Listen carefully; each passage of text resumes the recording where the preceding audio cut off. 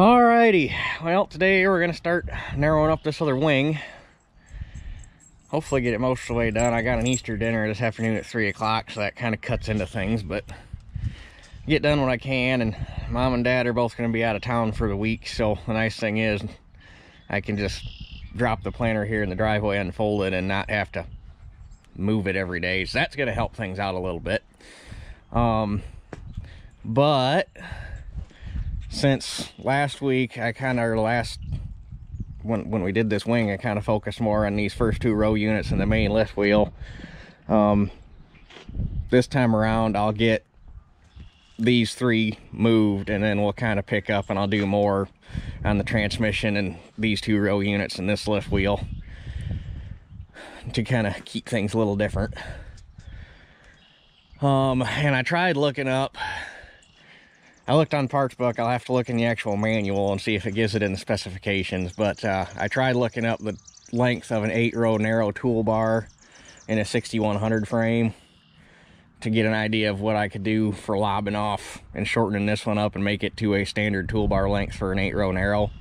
And Parts Book doesn't list it, so like I say, I'm gonna have to look and see in my actual service manual, because sometimes in specifications they list all your frames and all the widths. So hopefully, otherwise we're just gonna wang it.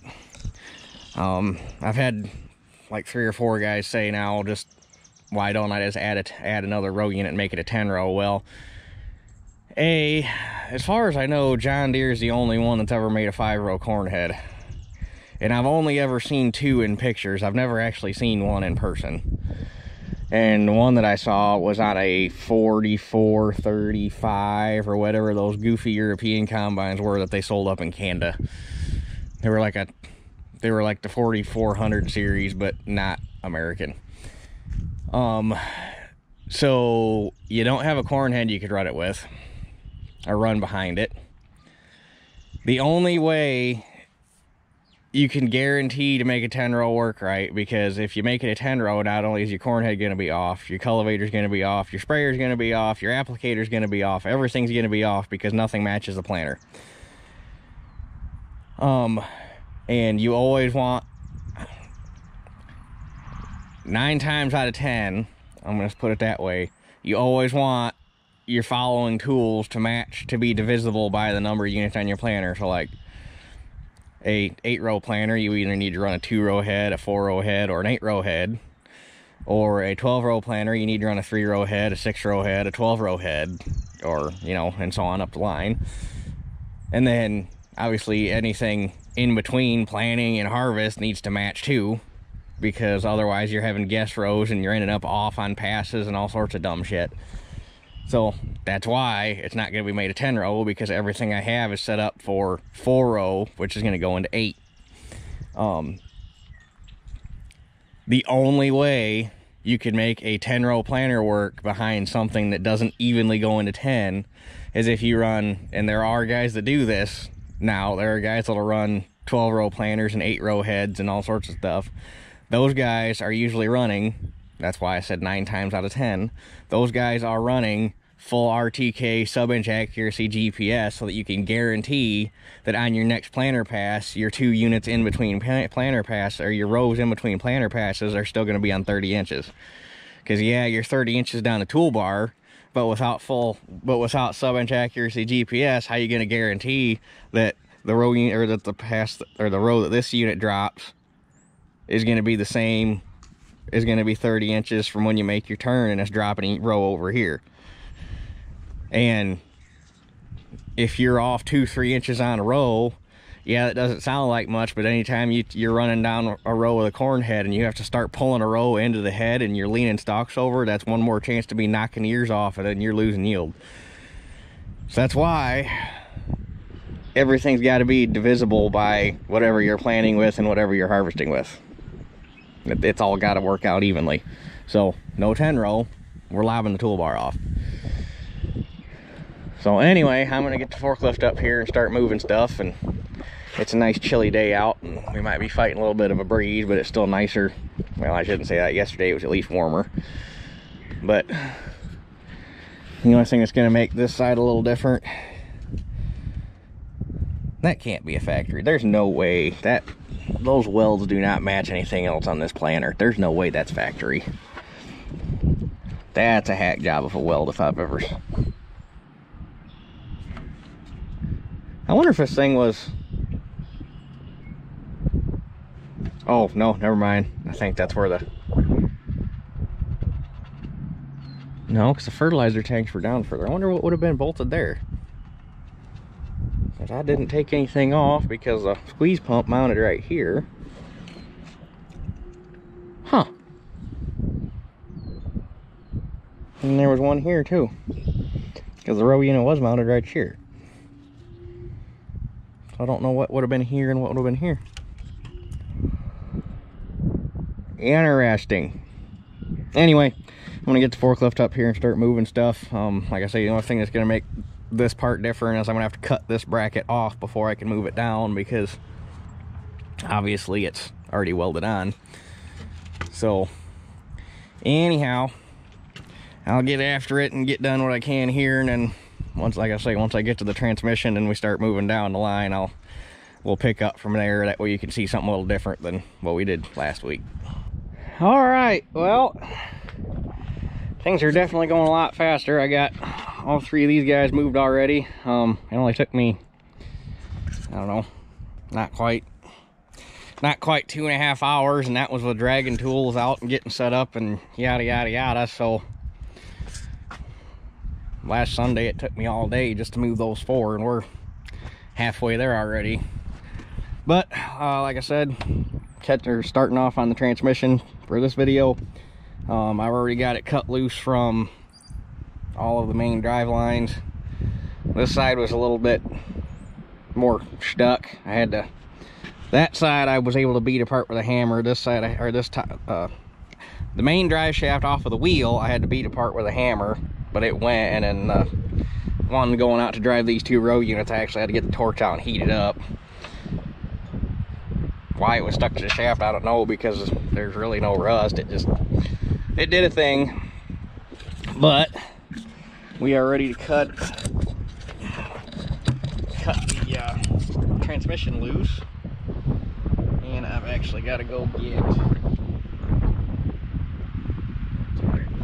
another extension for the impact.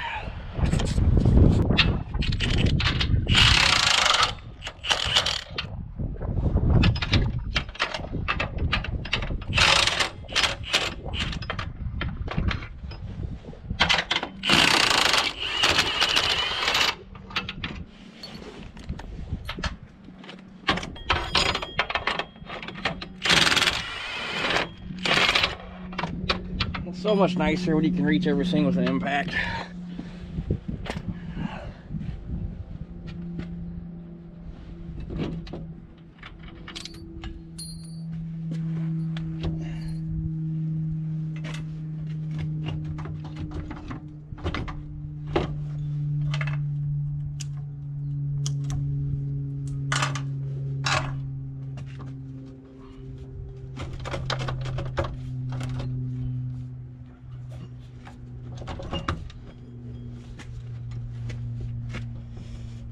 Under them hoses.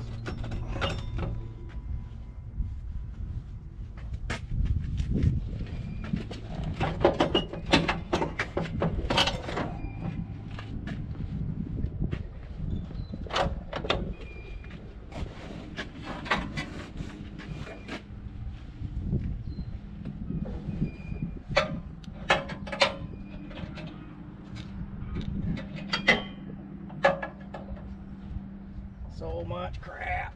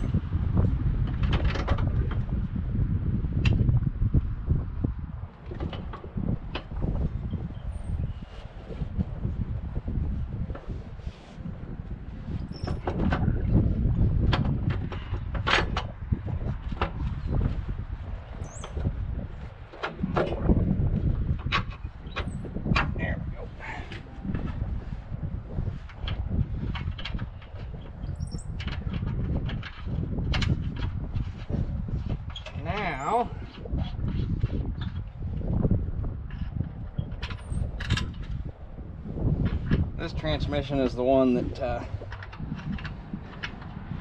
you pull your ground speed off of from the monitor to do your population calculation. That's what that wire is, and then it goes down to a reed switch that counts off the teeth on that gear. That's that gear sole purposes for reading that switch.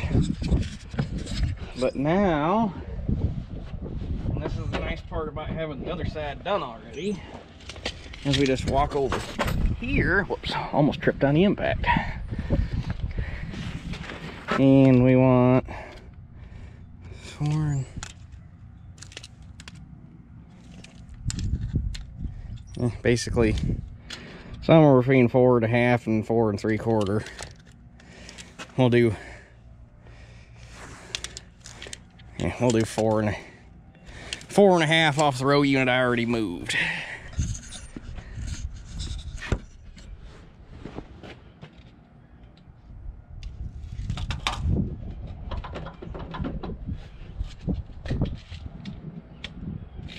Round about right there.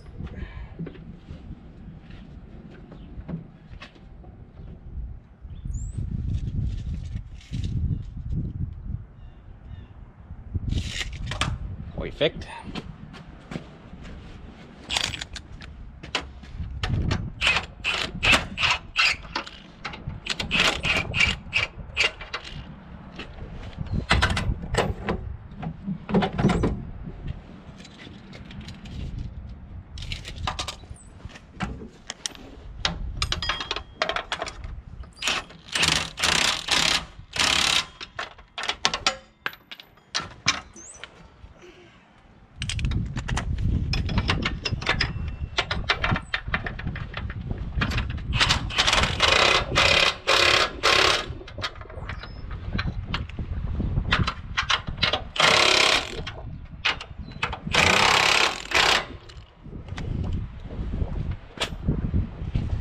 Okay, now put some anti-seize on this drive shaft, and we can put this side back together and set our gears, because we know that side's all good. So I'll get that done real quick, and then I'm going to pop this row unit off, because when I did that one, when I did the first one on that side, all we did was I just popped the chain loose and we let it hang. That one I actually took the chain off, pulled the row unit off, and hung it back on the forklift back here. It was so much nicer not having to work around it, so that's what I'll do over here. But we'll get this bracket off and take it inside, and we'll catch it at the mill, slotting it out so that it'll go over this guy here. Okay, so obviously I gotta hog this out to clear where they wrapped a reinforcing strap around the back of the main frame for where the tongue is. And I gotta take out that chunk right there. I'm not gonna get too carried away and set up on it and do all the math and yada yada yada. I need to take that spot out. So we're just gonna eyeball it. We're not building a rocket ship here. We're just doing it for clearance, and it's gonna get welded up. So, and not my tinted safety glasses. I can't see shit in here. That's better.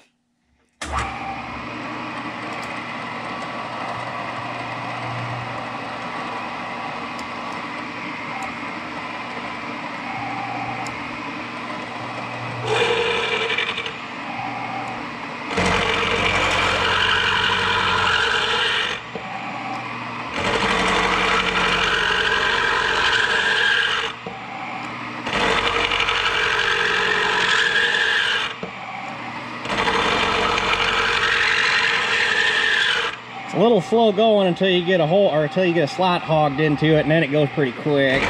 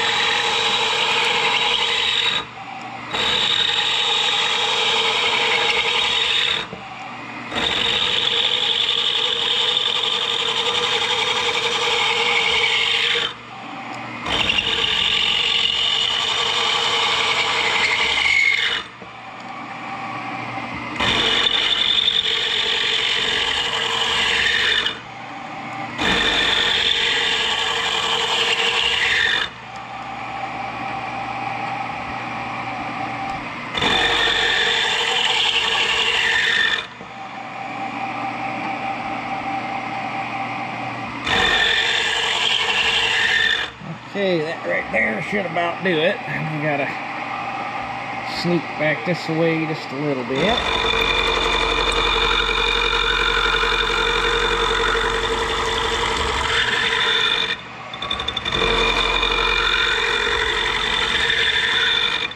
And just like that, we got a slot. I wish I'd have done the other side. I did the other side similar, but I didn't. I'd used two different tools, and this was a lot faster and a lot easier doing it just that way. I should have done the other side that way. But anyhow, so that's slotted out. It fits, and then it needs to be 1 1/8 down. Well, 1 1/8 above the toolbar. So, measure down, clamp this block on here. This block will set on the toolbar. Not only does that set your height, but it's parallel to the edge of the bracket, or perpendicular to the edge of the bracket. So that's your 90 degrees. So it'll make it set square on the toolbar. So makes life a little easier. But with that, should be good to weld it on. So I'm going to go out and we'll get the paint ground off and get it on there, and hopefully everything works. All right, let's see how ugly we can make this. Damn wind is not being very cooperative right now.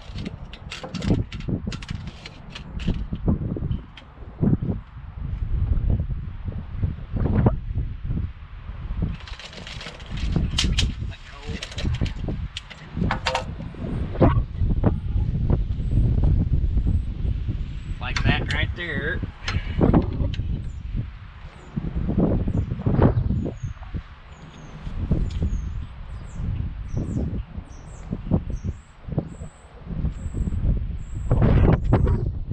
Come on, die down.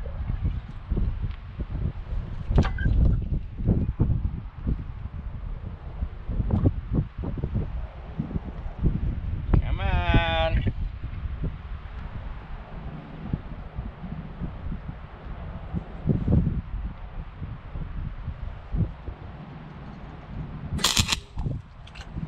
Damn it, you move, you bitch.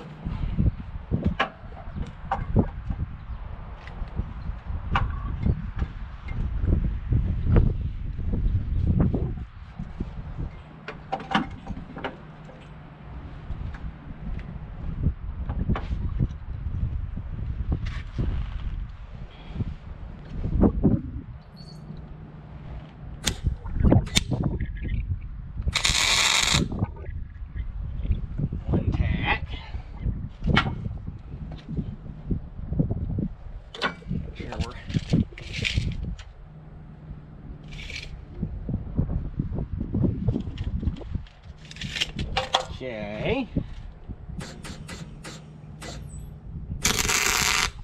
2 tack. 3 tack.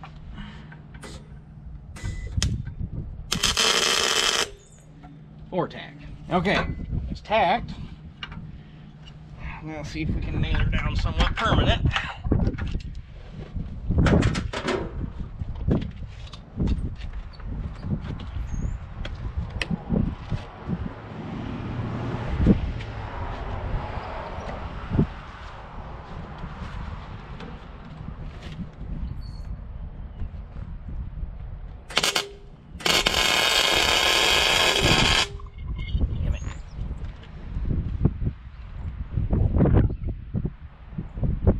This is where I need a shop. You do this inside, you don't got to worry about wind.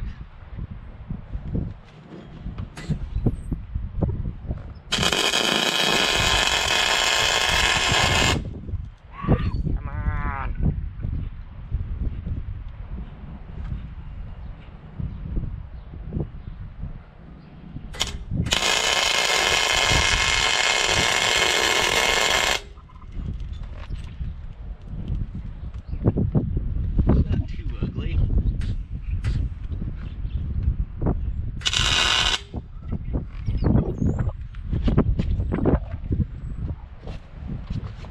Find out when you're going through the field and the row unit falls off, right?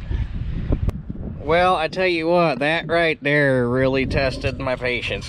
Not that I have a whole lot of patience to begin with, but that right there really tested them. I bet it took me 20 minutes to weld that bracket on. I ended up having to take cardboard and build a box to keep the wind off of it, and welds didn't turn out too bad, but they're still embarrassing. That one kept wanting to run down the bracket, but I finally got it stick good enough, and I sanded it off. And then that one, and this one's not terrible, that one's not great, but it ain't going nowhere. So now we can put the unit back on.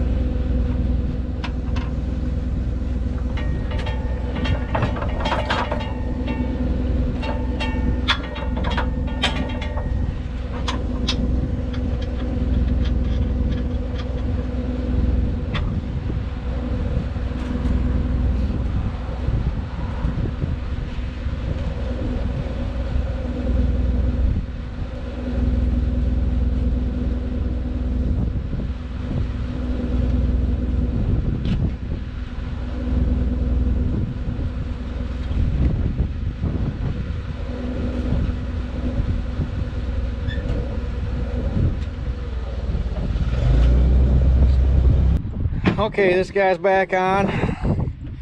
We're at exactly 30, so we did a good job of welding that on there.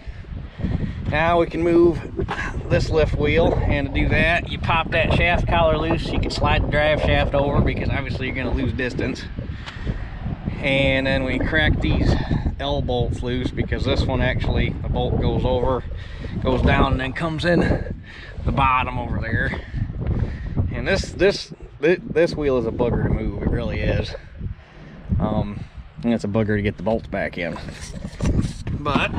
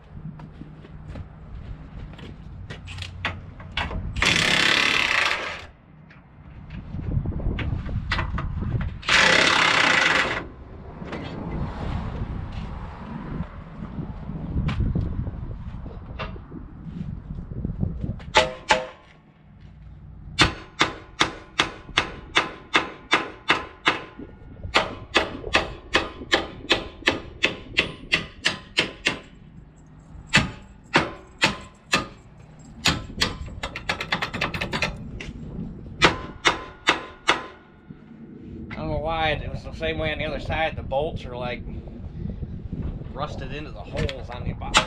Well, actually, it would make sense because right about here was where the fertilizer tank was sitting, and I bet fertilizer ran down them bolts. But I bet that's why it did it.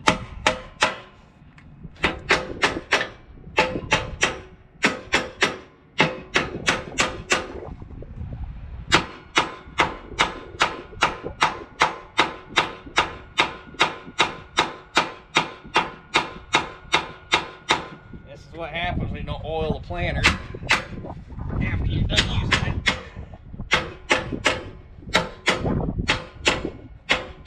I'm not saying you prevent all of this, but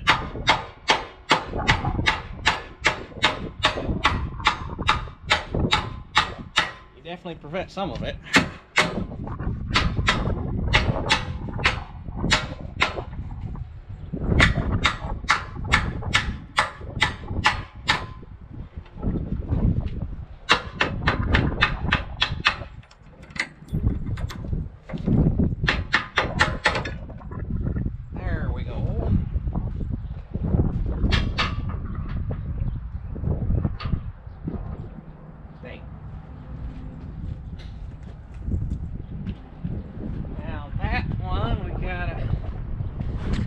Check the other side here. We want to end up 3.5.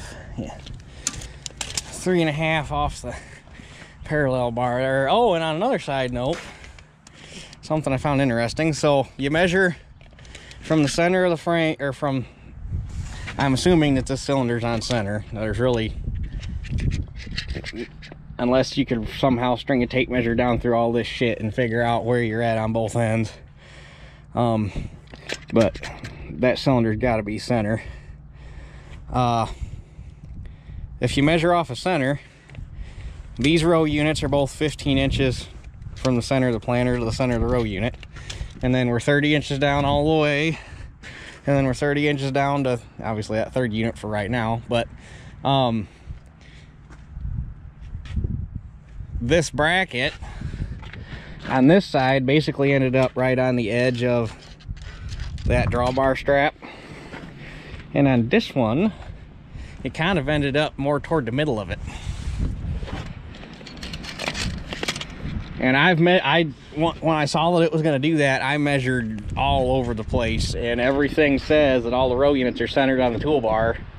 So apparently, I don't know if it's got to do with the fold geometry or what, but apparently this side of the drawbar is like a touch further in, or that's just the way it ended up jigging or when they welded it together or whatever. But yeah, so anyway, a little bit of, because I saw that and I was like, my God, are these things not actually centered on the toolbar? But I measured and everything says that all the row units are centered on the toolbar.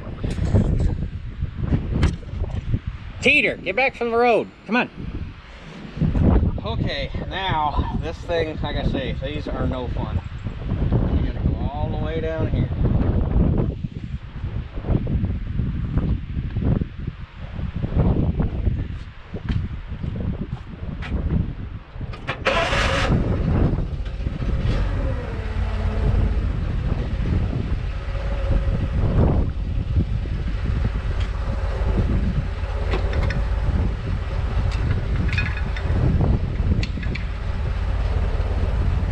The other one just kind of walked down the frame.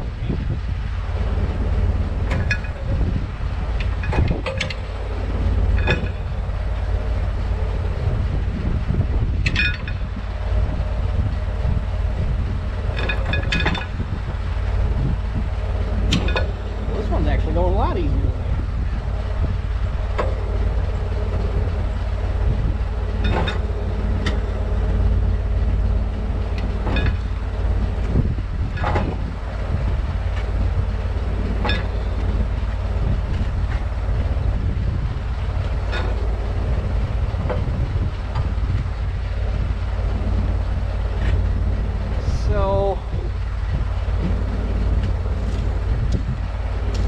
Got what we needed already. What did I say?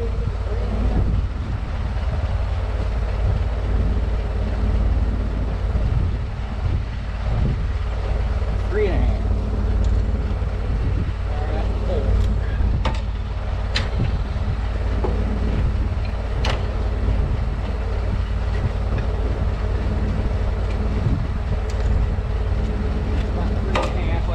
set it down.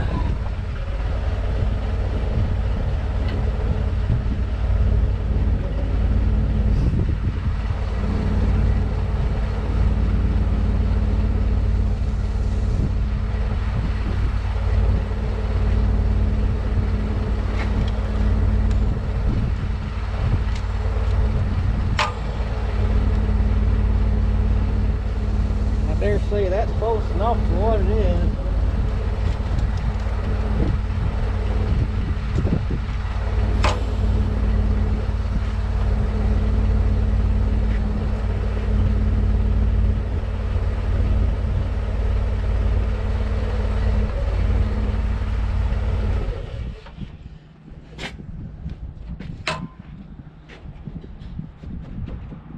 And the other fun part, where did I put my hammer? The other fun part was getting the bolts started again, because the unfortunate part about clamping around the frame like that is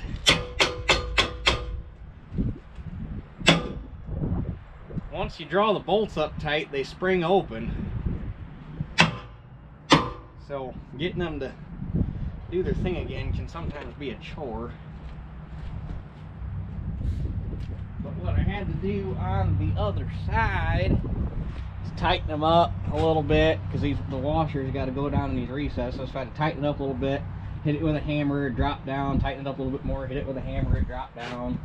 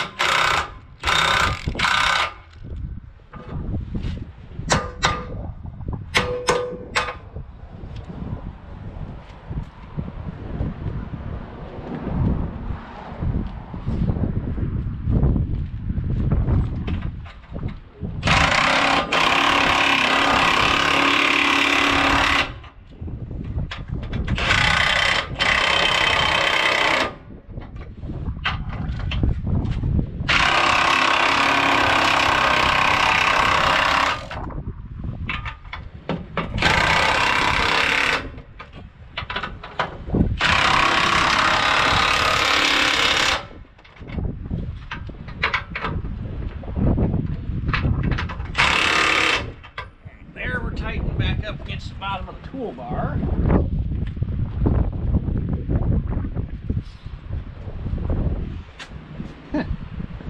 Everything went home. Yeah, that one's still up a little bit.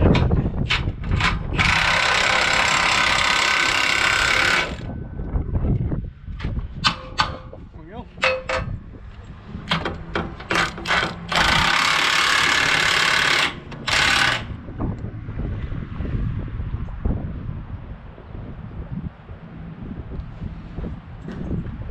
All in all, that side went a lot nicer than the one on the other side.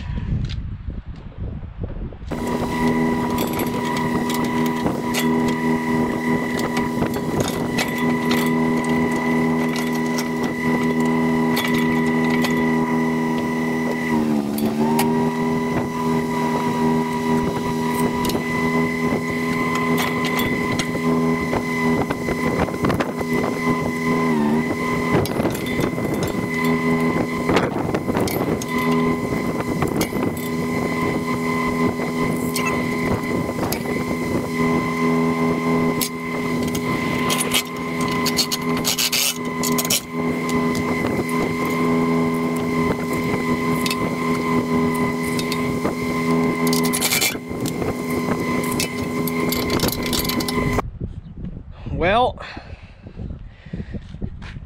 there she be. I got that last rogue unit moved and I had to go to Easter dinner, so had to go do that. And by the time I got back here, we're pretty much to the point of just cleaning things up and getting everything put away. But I got a guy Well, the guy that I've been asking, they're getting all the information from off of a 16 row. He's got a bunch of seed tubes, brand new Agco ones that he got with a 16 row. He's sending me one that I can put in it for now. Eventually, what I want to do to this thing, one spike closing wheel on every unit, drag chains on every unit, Bullseye seed tubes, Keaton seed firmers, and eventually down the line, but unless I get really lucky and find a set for cheap at an auction, it's going to be way down the line. I want to put single disc Yetter fertilizer openers on it, but for right now it was still cheaper. I have all the coulters, scrapers, and the hose retainers. I have as much money and everything to do these 8 as it would to be to put 2 new single disc openers on 2 units. So it was a lot cheaper going this route just to get things started. Like I say, eventually I want to have single disc fertilizer openers on it. And eventually, and we're gonna, tomorrow I'm gonna we'll mock it up. I'm gonna throw both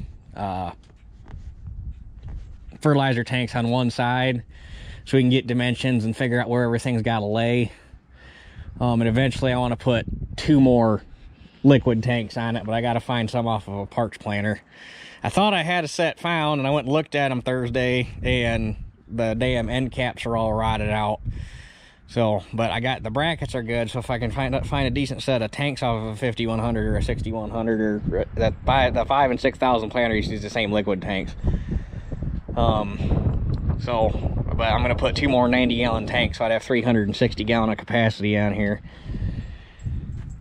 But like I say, tomorrow we'll throw 2 tanks on one side of the toolbar, get it mocked up, figure out where everything's got to lay, because that's going to dictate how much room I need out here on the end to get the tanks mounted as to where I can lob the frame off and move the end of the frame in. I figured out the guy with 16 row, he was looking at it today, and he sent me pictures of how the squeeze pump's supposed to mount. And on these, they actually have a box that or a bracket that clamps to the fertilizer toolbar. That doesn't do anything on the main toolbar. It's just on this box up front, so it's going to be really damn easy to replicate. And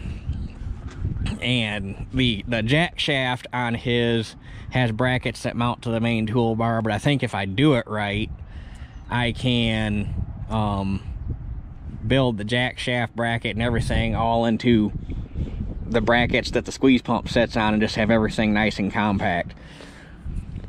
But I'm gonna have to get a couple bearings, because the squeeze pump is gonna have to end up going right here somewhere, because these are the sprockets that drive it, and the jack shaft has to be here because the jack shaft's got 2 sprockets that go with these 2 for speed setting, and then it's got a bank of like 3 or 4 sprockets here that goes with the 2 sprockets up on the squeeze pump, and that's your squeeze pump transmission. So you got to have that jack shaft in there.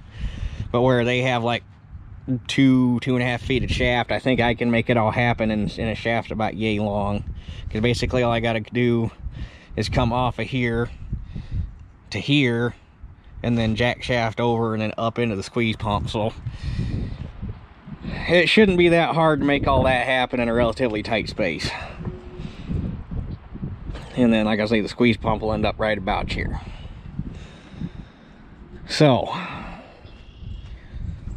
tomorrow, like I say, we're gonna mock up where the fertilizer tanks are gonna set, and then when I go to put the 2 on that I got, they'll end up on the outside, and then the ones that I get we'll put on the inside when I finally find them.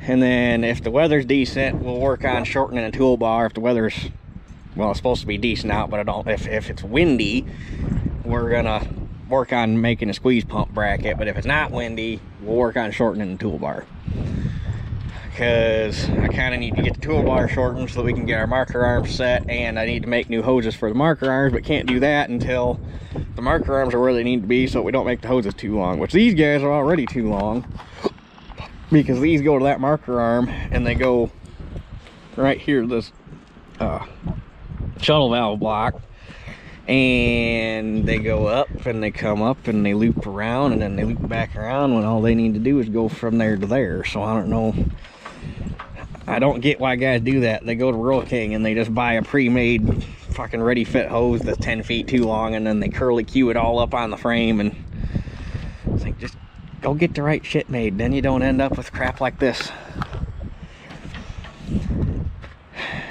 And then you got that wad of stuff in the middle that I don't know what to do with.